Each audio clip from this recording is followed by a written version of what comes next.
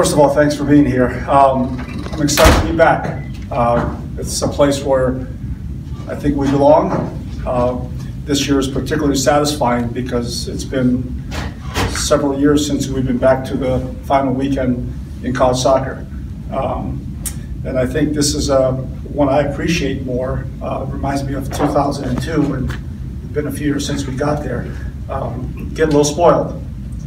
Players, fans got a little spoiled, and I think it was important for us to reset the identity of the Maryland soccer team. The way we ended the last couple of years, there was times it didn't feel that we were playing Maryland soccer. And I challenged the team at the end of last season, in the first post-team meeting, that we need to reset who we are as a program.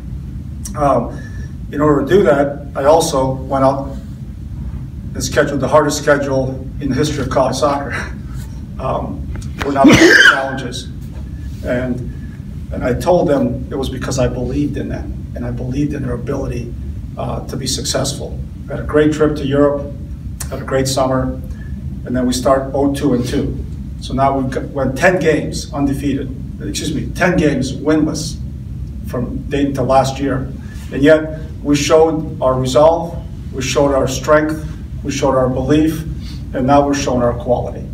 Our team deserves to be in this weekend because we've got a great group of seniors and a great group of young men who accepted the challenge of Maryland soccer.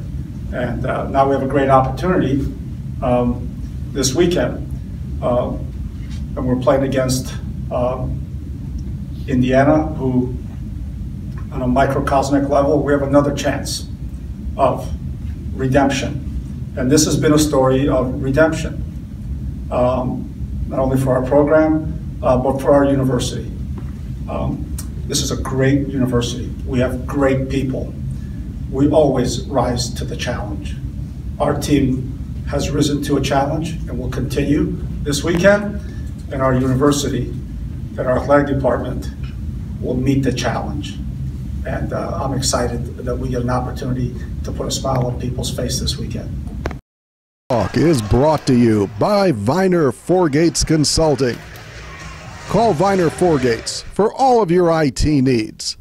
In the D.C. Baltimore area, you could reach us at 301-251-2900 or on the web at www.vinerforgates.com. Bruce? Sash, first of all, congratulations. Thank you. A couple questions. Number one, when you were sitting at 4-5 and 3, I think was the record. What happened from that moment on? All right, I think you went 7-1-1 throughout the rest of the schedule, which in the Big Ten is incredible. That's number one. And number two, talk about the fact that Big Ten has 3 teams in the Final Four. The ACC sent 9 and have none. Yeah. And is that a statement that the Big Ten is dominant now? Well, let me answer the first question. When we're 4-5-3 and we're 0-2-2, all of those things, we knew that as long as we got over 500, we would make the NCAA tournament.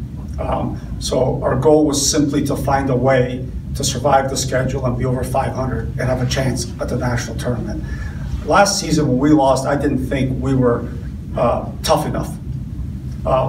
Because I thought we won games that maybe won on talent, but maybe not on a collective strength of team. We got through some games, and we saw some areas that were weak that we really couldn't correct. It's tough to teach young men what's wrong when they're winning, and I think that really hurt us. So this year, through some of the losses and the ties, we're able to really figure out what to strengthen, and we're able to have all the players buy in, etc. The chemistry of this team is fantastic right now. They are a team that I don't have to coach. I let them go because they have become, they've taken ownership. The second part of your question, yeah, I'm delighted to have 3 Big Ten teams in the College Cup. The ACC is a great conference. And when we left the ACC, my number one goal was to help the Big Ten become the best conference in college soccer. the first thing I tell my players when they walk in, the very first thing I say to them is, you're part of something bigger than yourself. It's important for you to leave a legacy here and make it better when you're gone. When we got to the Big Ten, I took it upon myself and the fellow coaches in the Big Ten to help raise the standard in the Big Ten. They've always had great teams like Indiana and Michigan State, and upcoming teams like Michigan, and successful teams like Ohio State, Northwestern, and Penn State. But it was important for me to help elevate the league. And I think this is a small step in that direction. I'm not taking full credit, or the University of Maryland, but it really is nice to have 3 teams in the College Cup from one conference and one that we're in. Chris? Hey, Coach. Good season. My question is, well, it's 2 questions. First of all, you played Indiana tough both games this year, 1-1, 2-1, so you're right there with them on the field. And secondly, you guys entered the season as the number 11 seed, not the hunted, but the hunter. Is that psychologically a good place to be heading into the College Cup Final Four? And what do you have to do to beat Indiana? Yeah, you know, it's hard for Maryland to be the hunter, because people are always hunting us. But if there is, you know, we have used the idea of being a little bit of an underdog and had a chip on our shoulder, and certainly going into Kentucky, they're the higher seed, away from home, big crowd. We approach that same with Duke. And we have a great opportunity against Indiana. Indiana has been the most dominant team in the country all year long. We have played them very tough both games. In both games, I thought they were very even games. We think we know them very well right now. We think we match up well with them, but they're a terrific team. You know, they were within a minute or 2 of going into penalty kicks at national championship game last year. They're highly motivated. They're a senior-laden team, and we were a senior-laden team. So it's 2 experienced teams. I think it'll be a classic college soccer matchup. I'm sure the whole country will be watching that game. I'm sure there'll be a watch party over at Bentley's. So I'm sure that our fans will have a chance to get out and really cheer on our team. So no, we're excited for the opportunity, yeah, can't wait. Sash, first 3 games you're playing teams that you don't play regularly, so you don't know a lot about. So preparation-wise, you know a lot about Indiana, they know a lot about you. How does that kind of change the preparation compared to the first 3 games? Yeah, you know, the first 2 games we played in the state of Indiana. The second game, I think the ball felt like a rock. So I think both teams were a little bit of a fraction of themselves in the second game in the Big Ten semifinal. You know, they were missing their 2 star forwards with the U20 national team. That's a game that Donovan was injured with a concussion, and Chase was just coming off injury. So I joked the fact that we wanted to make it even and kept 2 of our best guys out. So but I think both teams will be at full strength. I think this will be a great game. Look, they're really good. All over the park, but they're lethal when they get into the final third. They send a lot of bodies forward, so our box defending, our getting numbers back is going to be critical.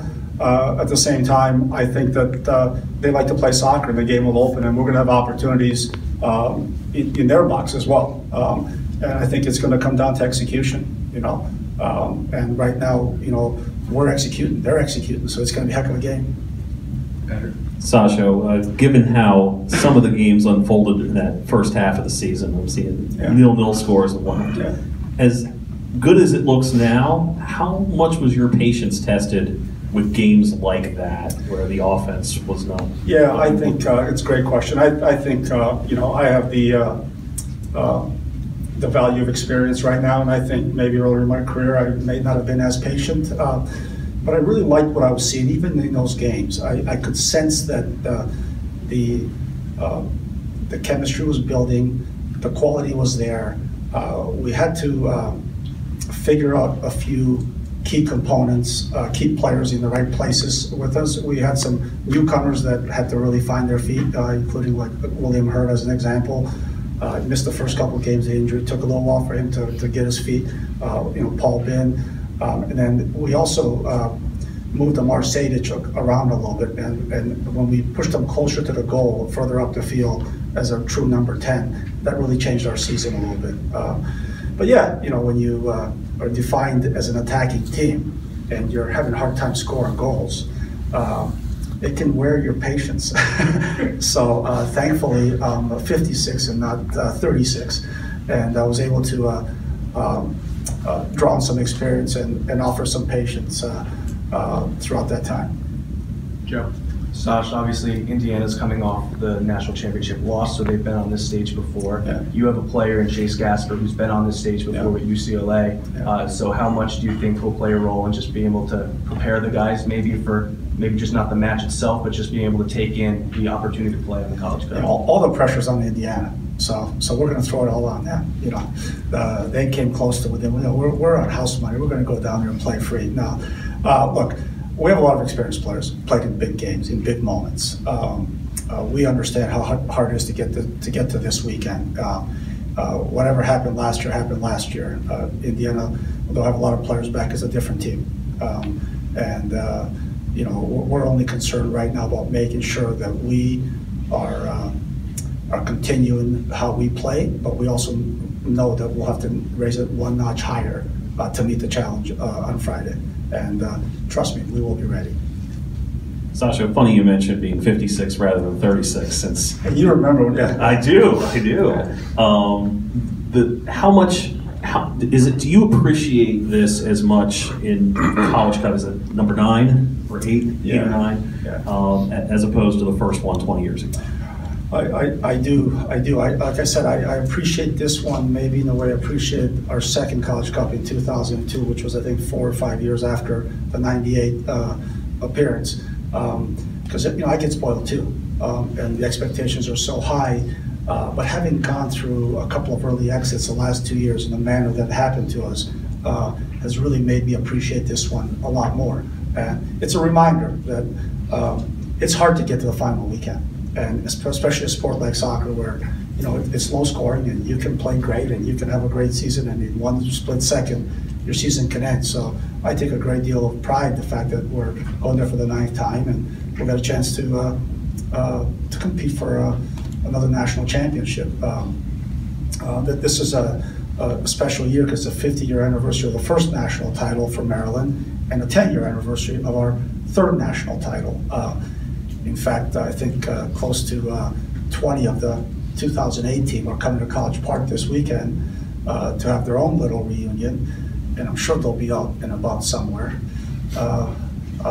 cheering on the team. So, no, it's an exciting time. But, we have a great history, and hopefully we can add another chapter this weekend. Sasha, we got to talk about Sebastian Elney being Mr. Clutch. Yeah. It's been going on for the past few years.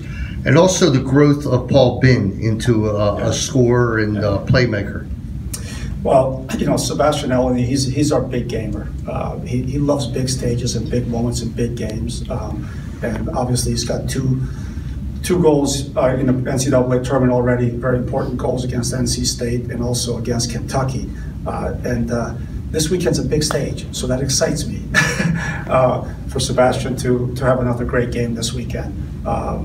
But he's the senior class came within a whisker of being in the College Cup their freshman year. We lost a heartbreaking penalty kick shootout to Clemson, and those kids remembered that, and I could see it in their hearts and their eyes and their smiles in Lexington when we advanced. It means a lot to them. But I also know that group didn't come to Maryland just to get to a College Cup. They came here to win one. And it's a highly motivated group, and I think it's going to play for an exciting weekend. Paul Bin is obviously is a great story for those of you who have followed his track. It's an incredible story of patience and perseverance and belief and love of his teammates and a program that believed in him. And he had a fantastic outing in England and you could see it happening, and he opened up to the whole team, and it's just a matter of time this year before he really got his confidence in the right place. But he plays Maryland soccer. He loves to press, he loves to attack, plays with a great deal of pride, and he's been a pivotal player for us this year. I couldn't be more proud of his story.